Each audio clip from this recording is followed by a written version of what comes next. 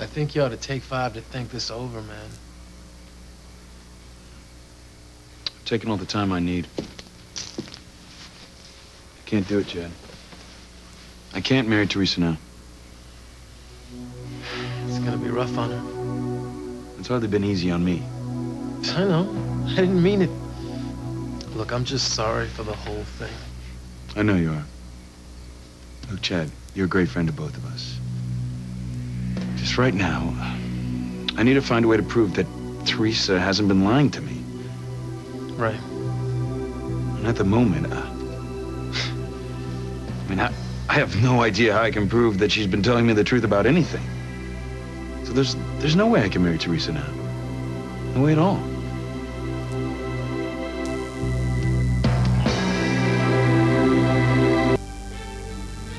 I can't marry Theresa. I can't.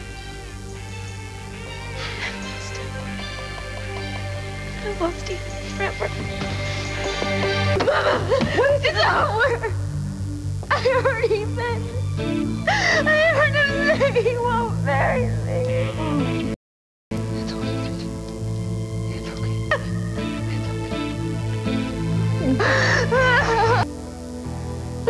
Theresa, honey, are you sure you heard right? That doesn't make sense. No, he doesn't want to marry me. I heard him say he doesn't want to marry me. Can you blame him? I mean, why would he want to marry somebody who lied to him? Shut up, Gwen. Leave my daughter alone. Gwen is right. Why would Ethan want to marry Theresa? Her scanning the letter into the computer ruined Ethan's life, as well as mine, not to mention Sam and Grace Bennett's. A lot of people's lives were turned upside down because of what you did, Theresa. Oh, my God. Grace's baby. If I would have told Ethan the truth, she wouldn't have lost her baby. She would have known that Ethan was him, and instead he wouldn't have been so shocked to find out at the party. No, honey. This only just occurred to you? This is my fault.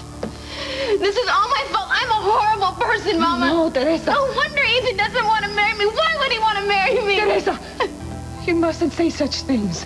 You are a beautiful, kind... I'm not, Mama.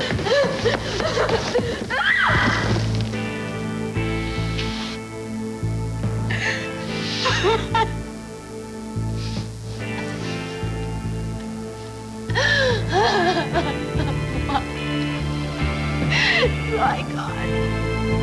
Why?